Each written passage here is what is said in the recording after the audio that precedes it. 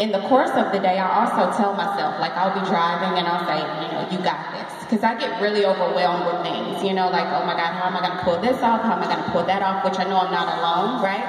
And so for me, those moments when I'm by myself, nobody's around, and I'm just telling myself, Ashley, you got this, you can do it, it will work. I feel that the things that I worried about never, you know what I mean? I pretty much was just overreacting, and so I calm myself down just by reminding myself that it's okay. It's not that big of a deal, you're gonna get through it. So that's pretty much what I do. I would say, how many people in here have heard of meditation? Oh, good. So I meditate every day. It's a big part of my life and what I do. And sometimes we overthink how to do it, right? But all it is sitting still, sitting comfortably, closing your eyes, and being quiet. And I've noticed that for me, starting my day with that, or if I'm ever really overwhelmed or stressed out or just maybe not getting along with some people in my life, whatever it is, I say, you know what, you need to be quiet. And I sit down and I get comfortable and I do that. So I would really challenge anybody in here to try that, you know. However old you are, if you're 14, 15, 16, 17, 18, meditate once a day for how old you are. So if you're 15, meditate for 15 minutes. If you're 16, up it a minute. And all it is closing your eyes and being quiet and trying not to think too much about anything in particular.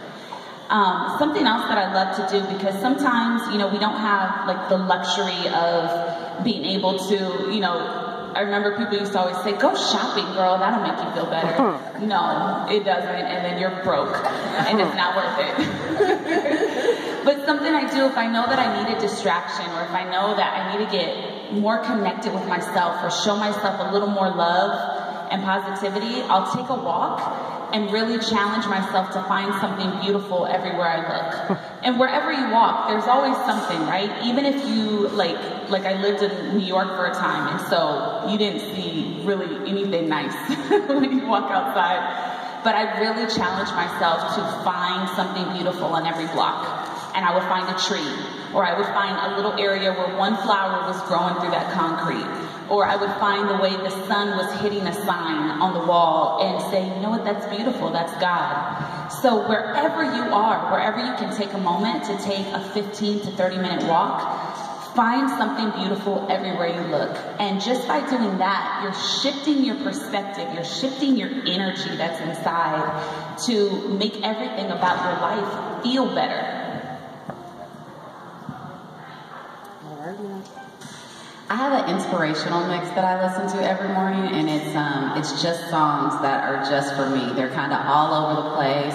Some are religious songs, some are, you know, it's Lauryn Hill, or just anyone that I really like that at some point in time has really impacted me. There's some Kanye on there, and you know, it's like a 45-minute playlist. I commute from Pearland into the city, and I listen to it every single morning, and it's kind of like my reset button, my routine. It reminds me a lot of like where I've been and where I'm going. So I think that is something that I like to do. And I also set goals. Like I am constantly reevaluating my goals all the time. So like on a monthly basis, I have short-term goals and I have long-term goals. And I'm thinking about how my short-term goals can fit into my long-term goals. And, you know, if I've achieved something, I'm just always reevaluating. So I think that just having goals and having dreams is, you know, and thinking about how you're going to get there. And even if you don't get there, if you've moved yourself further along the pendulum or further along the line than you were, that is something to be proud of. So that's what I do to stay encouraged. Similar to when we talked about it earlier, I run and walk every day. Try to, maybe not run every day, but I do get a walk in. So I try to just walk and go outside and just kind of be in the presence. I leave my phone at home because it can be a distraction. So that is about 20 minutes every single morning that I spend just planning for the day, thinking about things that I otherwise forget about because of technology, and being able to have a clear mind on what's a priority for me. So just going outside is really, really helpful for me every single day. And I know sometimes the weather is not permitting, but when it's around 7 a.m., it's really nice.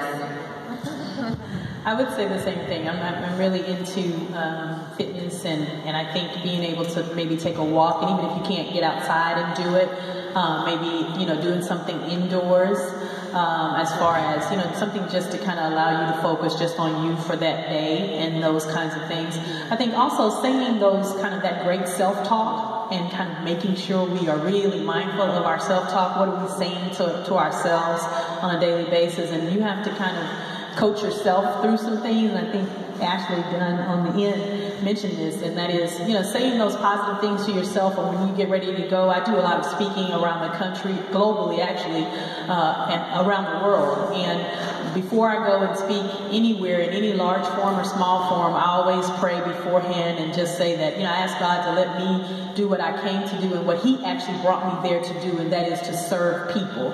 And so I find that when I am in serving others and focusing on sometimes giving to other people, that is a kind of, it restores me. So I feel, more energized when I'm giving something out. It actually is not so much for them. I actually get a lot more back. And so when I'm giving, that's a way I think to boost my kind of spirit or whatever, is let me go in, give something, and I don't think you can come away with a negative feeling when you're giving to others. So sometimes when you get down in the dumps, go out and maybe do something for someone else in a giving way or serving way, and that will help you feel better, almost automatically.